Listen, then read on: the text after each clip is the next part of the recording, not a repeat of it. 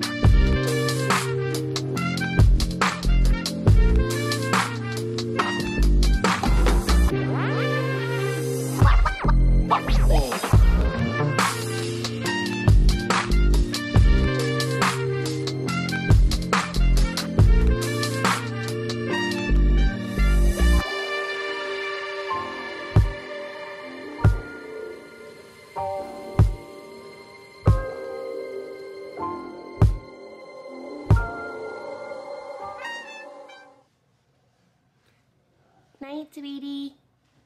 I love you, Roman.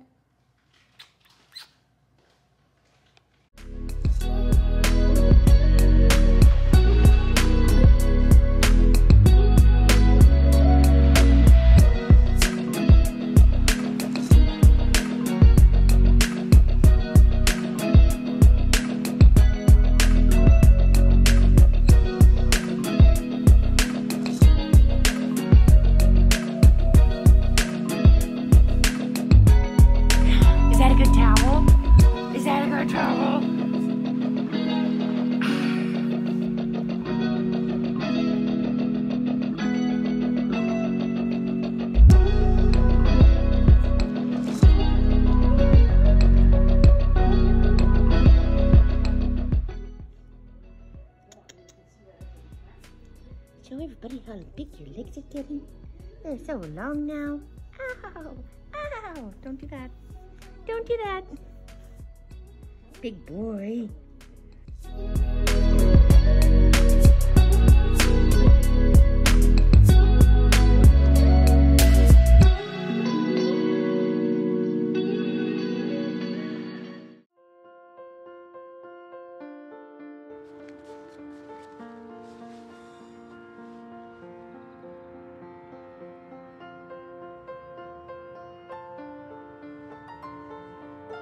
Come here.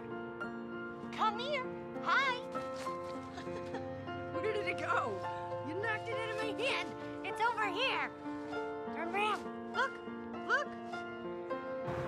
Hi guys, welcome back to my channel. I wanted to officially introduce you to Roman. Back here. Over here. This hand. 17 weeks. He's a big boy now. This is not the fluff ball you just saw. Let's get into the things I suggest when flying to get a puppy.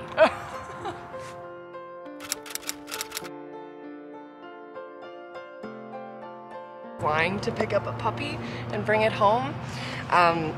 Basically, one day of travel is best. Well, we did the whole plane thing in one day because we didn't want to have to go through the trauma of being driven to the airport and then going to a hotel and doing the plane on the following day. Is just it for him, after having done what I did, I know it would have been too much for him. So I really suggest the one day of travel.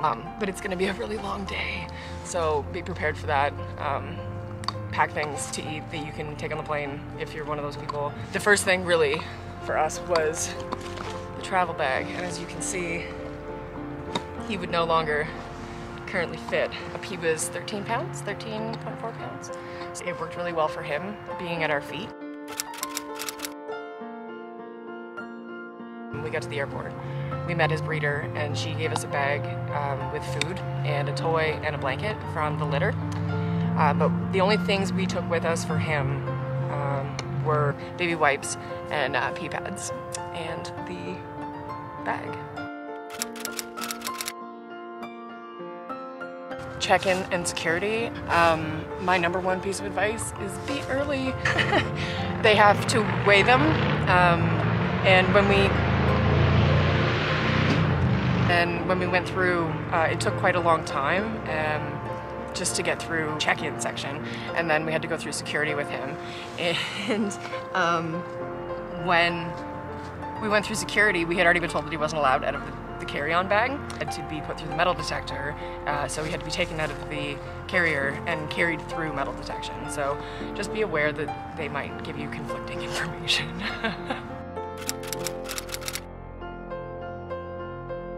Another fun fact we should talk about is motion sickness, and especially golden retrievers and puppies. So he had motion sickness after the first flight. It was quite turbulent going into Montreal from Ottawa. So that was a bathroom cleanup and change of the pad, and he was good. We didn't give him anything before he went on the plane. She didn't give him anything, like the breeder didn't give him anything. It was pretty stressful just as a day for a puppy. He was pretty tired, and you saw in that clip in the carrier in Montreal, sleeping with his little nose. So motion sickness, beware. As you guys know, he was at our feet, and that was really stressful, but it would have been way more stressful had he not been with us or underneath in the bottom of the plane. I highly suggest doing the ride along in cabin with the puppy. It was awesome. Really the last thing I wanted to mention is that we have been doing kennel training with him at night. He does best in the kennel. He does not settle well in human bed. Gets really excited and doesn't want to calm down. So, and it's been working really well for him. It's his own space, and yeah, he settles right down and goes to bed. So that's been a really nice implementation, and I also suggest doing that if you have the ability to have a kennel in your space. Good boy. So nice in the sun. Yeah.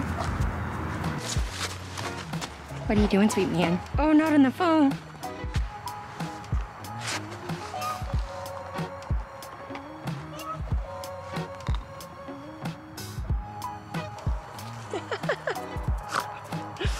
Do you guys have any questions about the 8 to 16 weeks? Everything that maybe I didn't include in this little video, leave the comments down below. So thank you for watching if you made it this far. I'm going to love you and leave you here because it is starting to get cold. Hope you enjoyed the video, and if you did, make sure to like and subscribe, and I'll see you in the next one. Bye.